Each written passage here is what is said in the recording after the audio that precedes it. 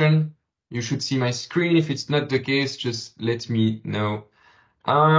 So I'm Nicolas van de Put from Subchains. I'd like to introduce myself simply as saying that I'm someone genuinely passionate about demand planning and inventory optimization.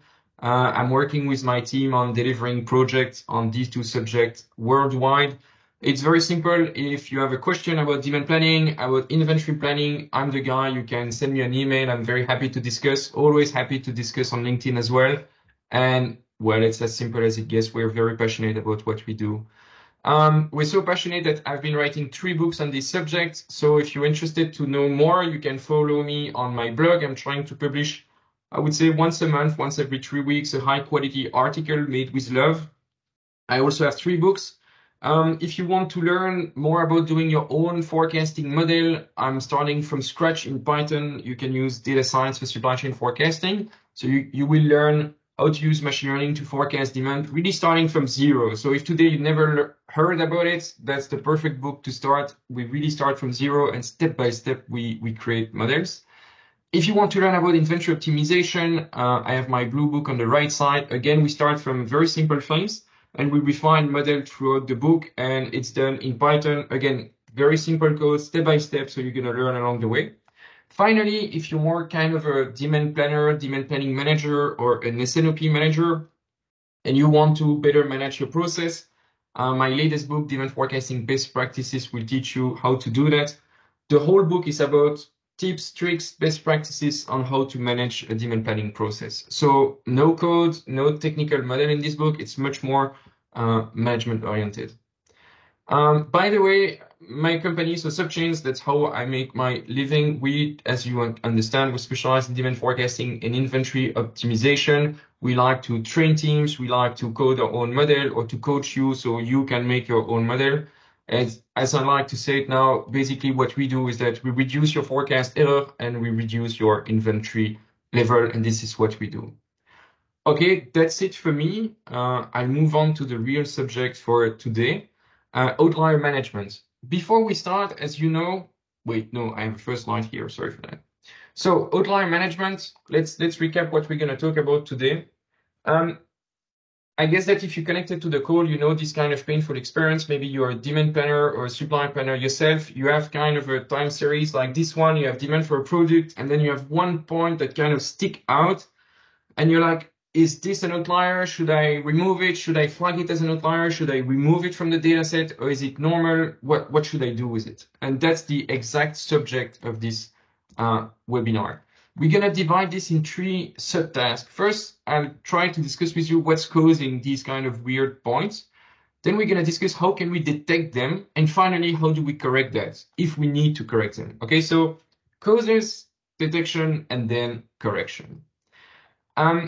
Now comes the big important one. I like to interact with everyone, so I would love if you can connect to WooClap. You can just scan the code here using your phone, and then I will use this to ask you a question. It's for free. It's very easy to register, so you just have to scan this with your phone, and you can join me online so I can get your opinion. I already see that we have 40 people joining. That's perfect. So for those of you who just joined, welcome. I see that we have now 100, nearly 130 people joining. You can just scan the picture I'm sharing on my screen, so you can join me on WooClap. And you don't see my screen. That's maybe because you joined too late. Okay, I'm sharing my screen again. You should be able to see it. Yeah, so you can just scan this using your phone. I will also copy the link directly on the conversation, so you can just click on the chat. Give me a sec. No, that doesn't work. Just give me a second. I'll go online and copy it for you. Voila, that's the one. It's always difficult, sorry, to both share my screen and send you the link. Voila. So in case you missed it, you can just click on the link in the conversation and you can join me on WooClap. Perfect. So first question for WooClap. Currently, I guess most of you are demand planners working in supply chain. And I guess that if you join this webinar on outlier management, you have issued yourself with outliers. So can you just try to pinpoint what's causing, what are the main reason why you have outliers today in your data set? If you think that I missed something on this slide, which might be the case, don't hesitate a second to just type it in the conversation, so I can see with you what else is causing you trouble. I'll just show the result in a few seconds, so I'm not influencing anyone.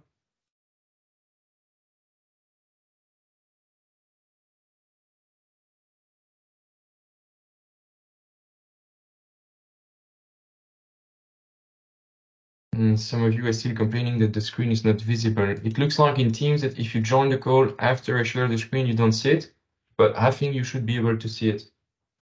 Benjamin, do you see my screen? Yes, you do. Perfect. Okay, let's see the results. So 31 of you, we have equality between promotion and shortages. And shortages, it can be quite painful for many companies due to this duplication of order. Maybe you know what I'm talking about. You have a shortage and then your client just keep on making the same order over and over every day until you deliver it. And then you can see spike in orders. I also see that a few of you said others. That's interesting. Don't hesitate to type a comment about that so we can directly discuss what other reason you've seen. I see Eleanor's data here, 34%, so that's also kind of painful for you.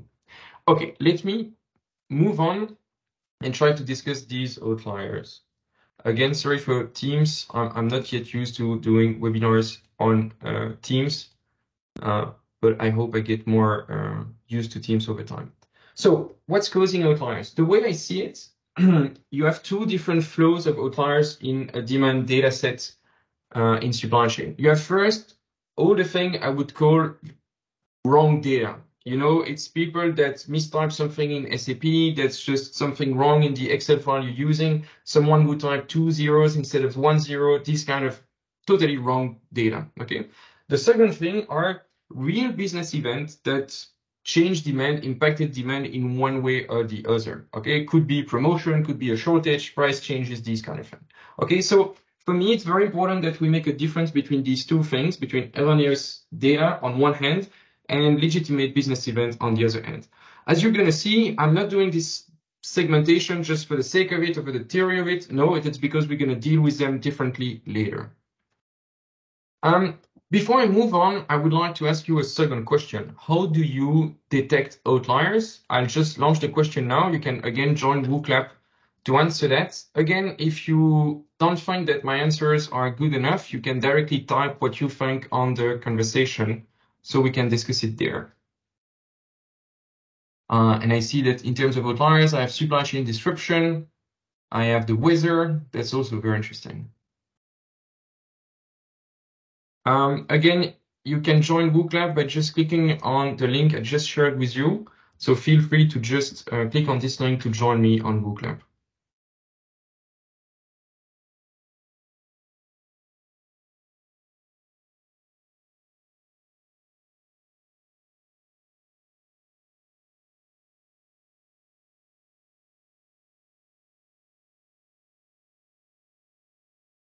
Okay, I guess I have some sort of survival bias because none of you said we don't face many outliers, it's not a problem.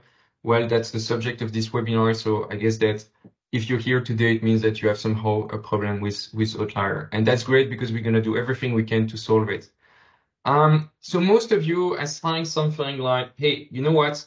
I have this thing that detects outlier based on some sort of deviation to the mean, or in some software, it's called this interquartile range. That's the name, I think, in SAP IBP. So that's the most common technique by far. The other one would be, well, we just do it manually. Okay, let's move on. I'll show you some techniques. So if you read my book, you know that I really love to first try to discuss the current practices and explain why it's a bad idea. So let me do that here once more.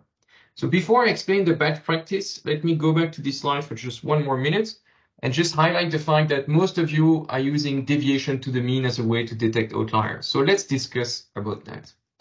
So deviation from the mean, the idea is simply saying, well, I have a time series. I'm going to compute the mean of that. I'm going to compute the standard deviation around the mean. And if I have a point that's kind of far away from this average value, I just say that this is an outlier. Okay, that's the basic concept. You have a bit of refinement in some software, but the basic concept is really just saying this is the average demand, and anything that's way beyond that should be wrong. How do we correct that? Usually, as soon as a point is flagged as being wrong, we're gonna decrease the value back to the mean. Okay, so that's a very simple technique. It's very straightforward. Unfortunately, this is not a good idea. It's definitely not for me a bad practice, and I'll show you this in the next slide. Before we move on, let me just say it once more, because I know that at times I tend to go really fast. First, as a detection, what do? We just highlight points that are far from the mean. So here I just computed the average demand. I computed the standard deviation, and anything that's above, let's say, 2 or 3 times the standard deviation, or 4 times as you want, is considered as an outlier. And then once something is detected, I just replace this value by the average value, okay? And then it's back into this green zone. Perfect. Now, this is not a very good idea because this kind of statistical, this statistical detection will flag erroneous data entry, so real wrong thing, the same way it's going to detect some real business events that should be just considered as normal business. Okay, so anything goes, anything is kind of detected and will be corrected, even if these things are not real outliers. So that's not super great. Also, the way this technique is defined, it basically says something as, well, I'm going to take the 1 or 2% worst cases and consider them as outliers, because that's what we do here. We say anything that deviates too much from the mean is considered as an outlier. But basically, it's based on a standard deviation to the mean. So in any kind of data set you have, you will always have 1 or 2 points that are kind of far from the mean. So you have a technique that might flag a lot of values that are actually not outliers. They're just, it's a high or low value, but this thing happened in the supply chain, right? We all have a lot of variation everywhere. But then we also have another issue. Once we flag an outlier and we say, well, this point there, we don't like it and we want to improve, we want to correct it, we don't have a real strong technique to correct it. Here, the only thing I did is simply say, well, this point is wrong, so I'm going to replace it by the average demand. But that's really a simple guess, so it's not so smart, right? But finally, we have the worst thing is that this technique doesn't work at all as soon as you have a trend or a seasonality. So here I show you a data set with some sort of seasonality. And if I look at deviation from the mean, you see that during the high season, points are, I mean, it's natural that they're higher. And then these are flagged as outliers, but this point is not an outlier. Unfortunately, there is another outlier in this data set. You can see it on the arrow. And this one is not detected because it's quite close from the average. But actually, if you look at the seasonality, this is an outlier. It should not be so high. Okay, so this deviation from the mean that most of you are using, I would say this is not a good idea, and I definitely don't think it's a best practice. And again, if I look at the graph here, 46% of you said that they're using that. But the great news is we can do better. So let me show you best practices to solve these outliers. So again, I kind of segment these outliers into data entries that are wrong and real business events that we should include. So first thing first, we need to flag any wrong transaction. So we should really go, not at, you know, the monthly bucket that we see in our normal planning software or the weekly bucket. We should really look at it transaction by transaction and remove or correct the wrong transaction. I'll show you how in a minute. Then, once this is done, we should make a demand forecast engine that includes business drivers, such as you talked about promotion and shortages. You said the main causes for outliers are promotion and shortages. Well, actually, as soon as you have a demand forecast engine that includes promotion and shortages as an input, these are not outliers anymore, and you don't have to deal with them. Finally, because you can always have some remaining weird data points, you can still try to spot them based on forecast error and then bypass them. I'm going to go back to this technique later. Let me then go through these 3 steps in detail one by one. What I'm going to do, instead of staying very theoretical, I'll show you cases of things we did in the past. So it's going to be very, very practical. And I'm sure you're going to recognize some of these cases might apply to you. So first case study, it's about flagging these wrong transaction. You can see on the left side of the screen, this is a real data set from a client. you see that most transaction, well, it's just a few units, right? Maybe it's 100 maximum, that's it. And then there is one transaction where you can see that it goes to nearly 2 million. Now, what's happening there is that actually, if you look at the SKU number, it looks like someone typed the SKU number directly into the transaction. You see that the SKU number is 1918-212, and you see that the transaction demand is 1918-213. So actually, if you look at the transaction by transaction dataset, you realize that there we have a problem, and we should actually very easily correct this by just removing the SKU number from the demand dataset, and that would work. Let me show you how that would like. So here, I took the dataset, I just remove this point, I decrease it to 1. So I took this dataset here, I changed the 2 million value by 1, and now I have a correct dataset. If I would have applied this deviation from the mean, it could also have flagged this problem, but the correction would not have been perfect. I show you the correction in orange, then it would have been 10 or 15 units. That's fine, but that's not as correct as just saying, well, actually, it's just mistyping here, so I should go back to demand transaction of 1 unit. Again, flagging wrong transaction takes a bit of time. You need to do a bit of data cleaning. You need to invest a bit of time into that. But once you have a data set by transaction, you can really clean transaction by transaction to make sure that everything is as correct as possible. Now, I receive more and more projects where I'm lucky enough to see pricing, and then you can even do better demand cleaning. Now, look at the left side of my screen. I have the demand pattern for one of my clients. You see that we have 4 peaks. So you could be thinking, well, maybe these are or are not outliers. How do I know? But if you merge this with pricing, you can actually see that for 2 very specific days, the prices got close to 0. So most likely it's not that the client did a massive promotion, because that's not an industry with promotion. It's more likely that they made some kind of correction transaction in SAP. So for example, they had to recount inventory or things like that. Or maybe it's just something erroneous. So by comparing average prices, we could flag 2 outliers. For sure, these 2 values should be excluded because something is wrong there. Again, I can only do that because here I got a data set transaction by transaction, and I got a data set with prices that really allows me to pinpoint the very specific transactions that are wrong. Can you imagine doing this with your weekly or monthly bucket? It's just impossible. You cannot do that. So you really need to have this transaction by transaction data set. Okay. So that's for the erroneous transaction. Let me then move on to shortages. Most of you said, well, a big reason for outliers are shortages. For me, I think that this is the 3rd millennium, this is the 21st century. It is time that we include as a normal thing shortages into our demand planning engine. But I realize that most software today, most forecasting tools do not care at all about shortages. And that's really a pity, because as soon as you include shortages in your data set, in your forecast engine, you can drastically improve your forecasting accuracy very easily. So for me, bad practice currently for shortages would be trying to override your forecast during shortages that you have to manually flag that. I don't understand why you would have to manually do that, because we should have the data.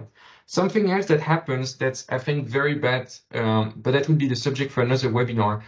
If you have a shortage and you measure forecasting accuracy during a shortage, you're going to really penalize your demand planning team. You're going to penalize your software, because your sales will be close to 0, but your demand planners started to accurately predict very high number of demands. So someone would say, well, I think demand should be 1,000, but we're going to sell 0 because we have a shortage. This person's going to get penalized because you're going to compare the demand forecast of 1,000 units to the real sales of just 0. So this person is going to get penalized. That's not a good idea to track forecasting accuracy during a shortage. Okay. On the right side of the screen, I show this is again a real data set from a real client. And I know for a fact that during this red period you had shortages. And so I didn't flag these just because these were zeros. I know because I have the inventory data set that these are real shortages.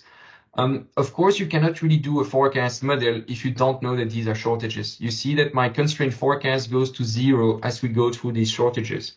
because the usual software, the usual forecast model will just understand that you have a declining trend and your sales are zero, and in the future you're going to get zeros as well.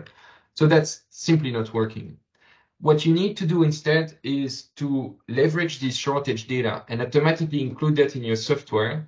So basically your forecast engine is aware of shortages and will start to bypass them. So as soon as you get into a shortage, the forecast engine is aware of that. Automatically, you stop tracking forecasting accuracy and you kind of freeze the forecast. So the forecast is not impacted by the fact that you have a lot of zero sales due to the shortage. Okay, so as I'm including these shortages in my forecast engine, I basically don't have to consider these as outliers anymore. I don't need to spend time flagging them. I don't need to spend time worrying about them because this is basically automatically sorted out for me. So this is not a concern anymore. Again, I think it's really time that software vendors adapt to this, leverage this new data, and include shortages as a normal demand driver in their models. That's what we do as subchains, and I really wish that all supply chain would do the same.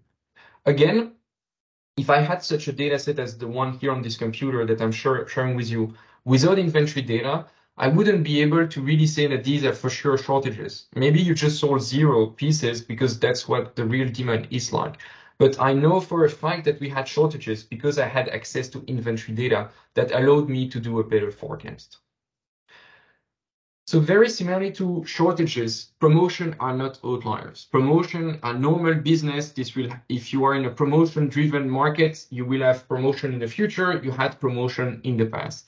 So if you keep on saying promotion as outliers, you will stay into a very manual process, into poor forecasting accuracy, and into, I guess, headaches. Especially if you have to do long-term planning, it will be very difficult for you to do forecast with and without promotion. For me, promotion should be one of the first things that should be included into your demand forecasting software, so you can start to make different scenarios with and without promotion. But also in the past, when you had peaks because you did a promotion, it's not an outlier. It's just a normal point with a promotion, and your forecast engine is aware of that. So it's very much like shortages. For me, shortages, promotion, price changes, these should not be outliers. These are just normal business events. They will happen in the future. They happen in the past. It's all normal. And it is time that if you face that, that you include that in your forecast engine. Now, let me go back a few slides. Remember here, we did the first one. I discussed with you about flagging wrong transaction. We talked about including business driver in your baseline model. So I think we covered most outliers you're facing right now, but not all of them. I'm sure that even if we do everything we can to correct these transactions and everything we can to include promotion and shortages into your forecast engine, you will still have a few cases that kind of strange. So how do we spot these? Because as I told you, this kind of deviation to the mean doesn't work great. So we should have some sort of last resort technique that would still allow us to flag these kind of last weird points. I got you covered. There is a technique for that. So remember the case I showed you earlier when I told you, well, if you do this kind of deviation from the mean, it doesn't work great because if you have seasonal data set or you have a data set with some trends, it's not going to point to the right outliers. Okay. Now, if you do something else and if you do an analysis of deviation from the forecast and you say, well, an outlier is a point that the forecast engine didn't get correctly, then you can really find that here, for example, on the right side, you see that you have one point that actually is an outlier, even though this is not the highest value in the data set. But you see that here we have some peaks, but these peaks are just due to normal seasonality. So these are not outliers. Moreover, as soon as I do that and I want to correct this point, I'm not going to change the value by the average value in the dataset. No, I can just replace it by the regular forecast, and then I get a better correction. Okay, it's basically the same concept as before. It's just that I improve it. Instead of doing deviation from the mean, I'm doing deviation from the forecast. Now, again, this is not the perfect technique, and that's why this is not the first technique I show you. I first told you we should correct the transaction. We should include shortages in your model. We should include promotion in your model. And then finally, as a last resort, we can still try to identify weird values by deviation from the forecast. Okay, so it's just the last resort. An example for that, and this is again a real data set from a client, it's deviation due to COVID. So you can see here 2 points that are very weird. This is due to COVID. I guess COVID will still cause trouble for the following years because it's going to stay in the data set for quite some time. So in case of points like this for COVID, what I usually do in project today is that I simply bypass them. So it's a bit like I would consider them as a shortage. I just tell the model not to pay any attention to March and April 2020, and I just move on and continue. Again, here, I would also flag the COVID data points just by doing this deviation to the forecast. You can see that here I have this kind of gray area where I say, well, as this is a green zone, as long as I'm in the green zone, it's not an outlier. Here it's the same, as long as it's in the green zone, it's not an outlier, but you see that these two COVID data points are way beyond the green zone. These should then be flagged as outliers. That's it for me. I think I went quite fast on the topic, so we have a lot of time to discuss all your questions. If you want to read more about outliers, I'll send you directly in the chat and you have them here. I will send you the PowerPoint, 2 links to the recent articles I made about outliers, so you can learn even more about all these techniques. I'll maybe stop sharing my screen for a second so I can catch my breath and drink some tea. And in the meantime, I will check if you have any kind of questions so we can have some nice discussion. Maybe I can go first. Yeah, Benjamin, tell me. Nicola. So you mentioned that you propose to stop monitoring the forecast accuracy during the period of shortages, right? That's how I received your message. I think at that point, it is important to mention how the forecast accuracy is measured in your example. Because when you measure forecast accuracy more as a shipping plan versus what you have really shipped, or that you say, okay, forecast what kind of demand is coming in and you measure that according to your customer request date, you would not need to stop measuring that. Okay, so it depends. It's a great question. And it really depends from one industry to another. Yes. In general, what I advise doing is we forecast demand, we don't forecast shipment, and we don't forecast sales. If you forecast shipment, it just depends on your logistic. If you forecast sales, it's very constrained, so also depends on your inventory and supply. So what we want is to forecast unconstrained demand from your client. Now, in some industries, you're lucky enough that you get orders from your client even when you have a shortage. Maybe you B2B, so your clients still call you, still book orders, so you don't care much about the shortage. You still have good data. Then it's not a concern for you. In B2C, if you have a shortage, people will not record demand. Maybe you have a store, so if you're out of stock, you simply will sell zero and you have no idea. So this case here would more apply to B2C, where you don't record any kind of order as soon as you have a shortage. Then it makes perfect sense. Thank you for adding that information. You're welcome. Let me read the question in the chat. If you have another question, the crowd, do not hesitate to leave a comment. I'll do my best to discuss with you these outliers.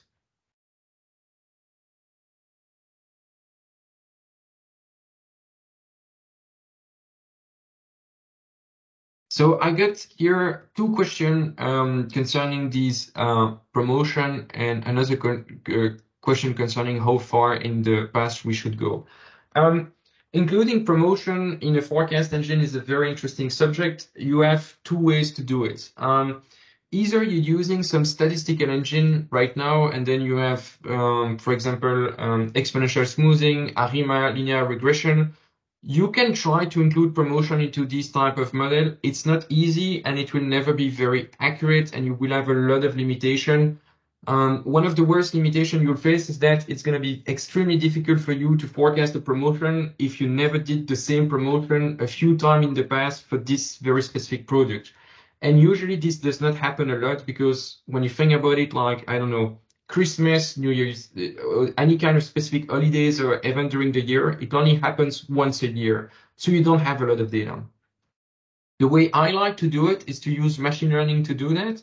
Because with machine learning, you can really understand the impact on promotion on different products. So even if you launch a new product and you do a promotion, the model will understand the impact of this promotion on another product.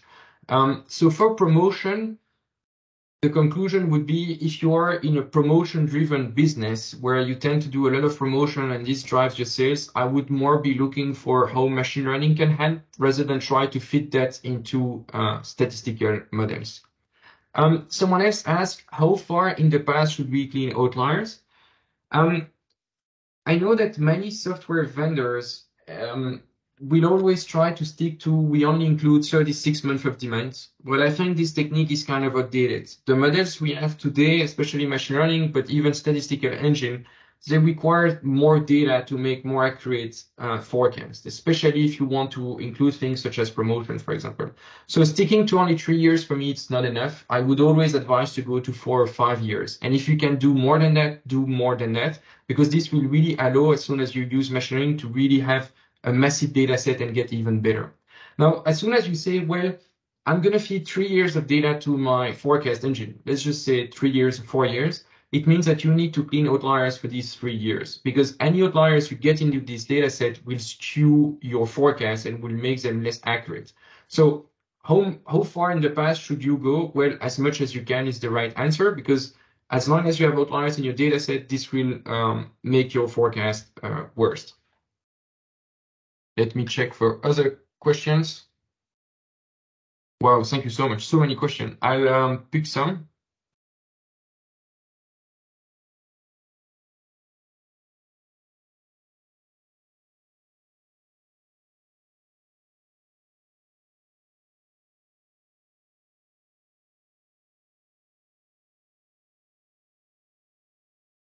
Let me just read that.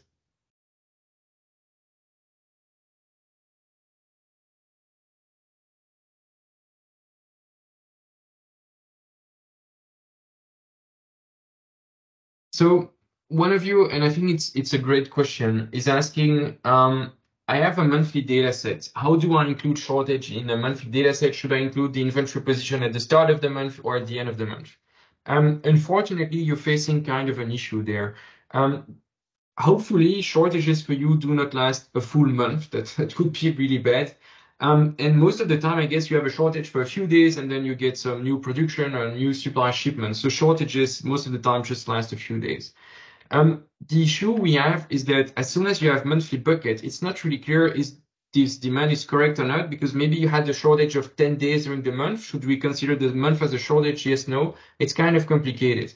So what I like to do is always try to forecast demand per week, because then it's much clearer if the week should be considered as an outlier because of a shortage, yes or no. If you do monthly bucket, this is going to be very difficult. So I would say that as a supply chain, if you want to get an edge in demand planning and demand forecasting accuracy, I would move from monthly forecast to weekly forecast, because this will allow you to get all this data about shortages and make and improve the quality of your forecast. But this should also allow you to include more information, for example, about promotion.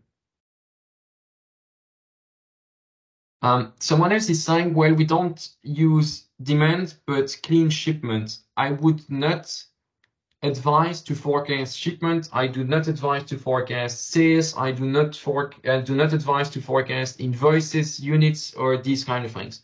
We want to forecast unconstrained demand from your clients. Now, the case you might face is that as you had shortages, you have kind of an explosion of orders because your clients are calling every day to make new orders. And this is why you should consider shortage periods as outliers and remove them as I showed. So you basically try to track when you had inventory or not, and you remove the period where you had no inventory. You treat them as outlier. You bypass that when you make a forecast.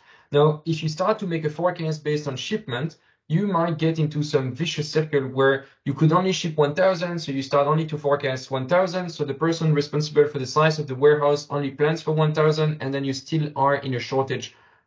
Simply because you can never forecast more than 1,000, because this is the maximum shipment capacity you have. So you stay stuck in a vicious circle. Again, we need to forecast unconstrained demand. We should never forecast constrained sales, shipment, invoices, or these kind of things.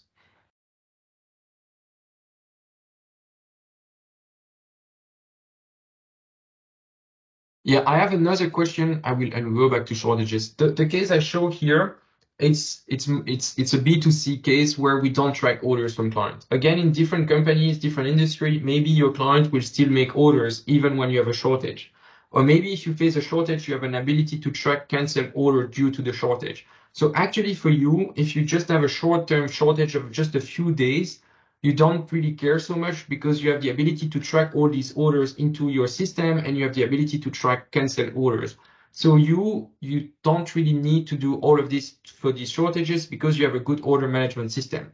Now, for all of us facing B2C, then you might have to do that because there is no way you have this order management system. So here it a bit depends on your industry. I should add on the slide, this is more for B2C. So thank you for all these questions. I'll still take a few of these.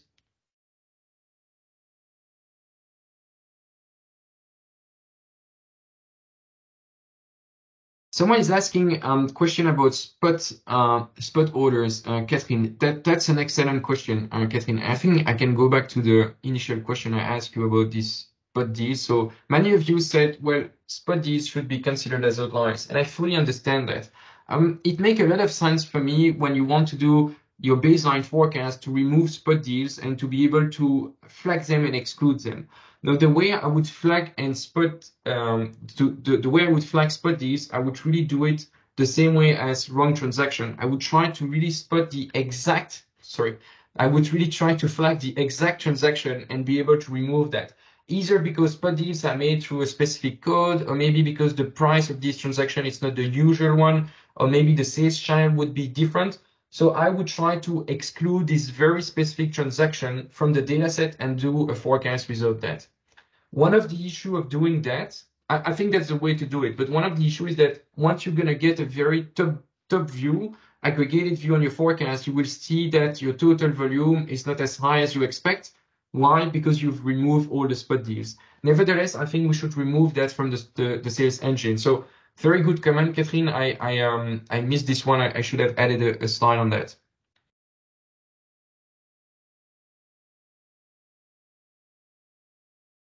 So Felipe is also asking the question concerning shortages. Again, shortages, as you all know, we have this kind of peaks that can follow a shortage because everyone is doing orders again.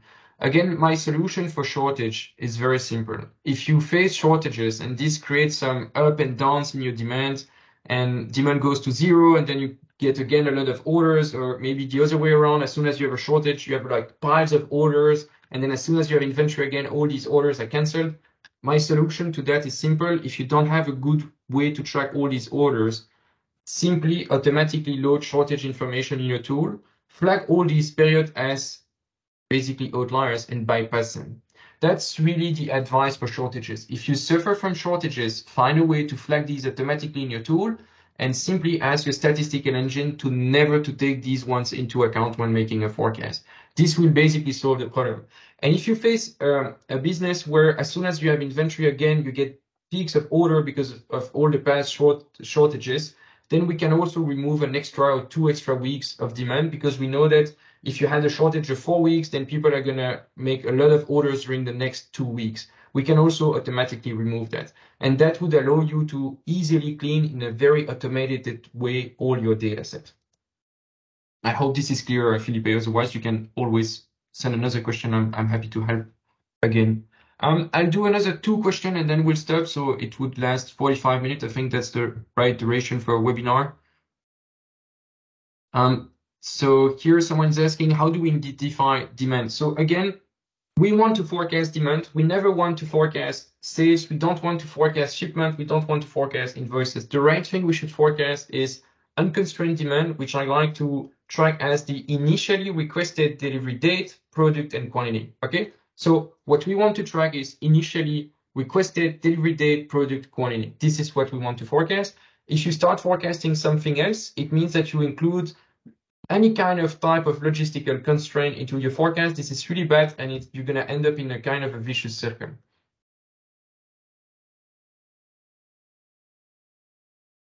I see many great questions. I'm going to stick to question concerning outliers. I see like many great ones.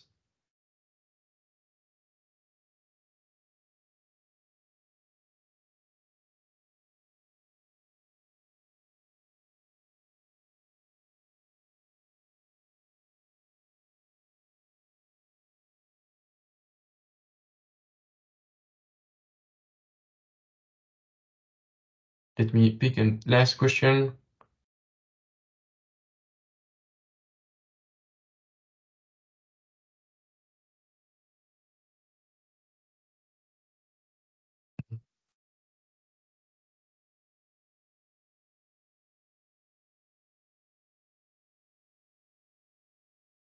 So someone else is also asking, I will stop sharing the screen. Someone else is also asking the question on how do we deal with outliers and intermittent demand?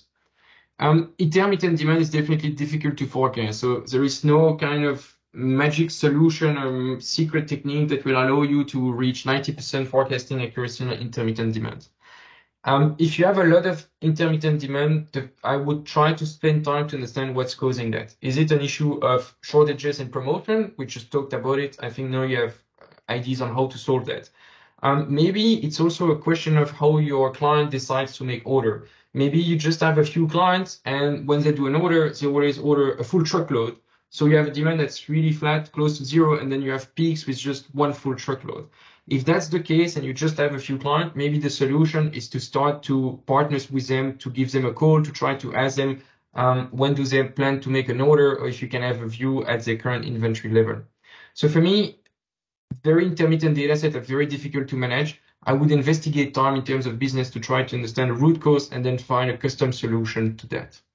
I'm going to stop the webinar here. It was a pleasure for me to share this content with you. I hope you liked it. I hope you enjoyed the time together. And foremost, I hope that it was helpful for you and you will be able to use that when you forecast demand. I will send you the slides. Thank you so much for your participation. Thank you for those of you who shared the webcam. Thank you, Benjamin. Have a great day. Emiliano as well. Thank you so much for all of you asking questions. Sorry, I didn't have the time to answer everything. If you're really in trouble with these outliers, do not hesitate to drop me an email.